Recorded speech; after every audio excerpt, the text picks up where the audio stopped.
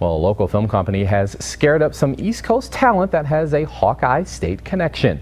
Mike Saunders and Jason Bollinger of Ottumwa-based Prescribed Films have written a horror film with a twist and will finish filming with a little help from a veteran horror film actress.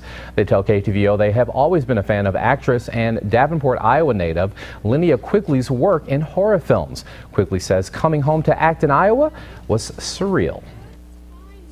It's really weird because last time I was in Iowa, I wasn't acting or doing anything like that. I was in LA, and it was like a good 20-some years since I've been here, so it was weird to come back and be doing all of a sudden acting, something I always dreamed of doing but never thought I could. Quigley now lives in Florida. She says when she got the call and read the script, she was on board with the project. Her bio says she has been in over 70 films, and she is best known for her work in the horror cult classic Return of the Living Dead.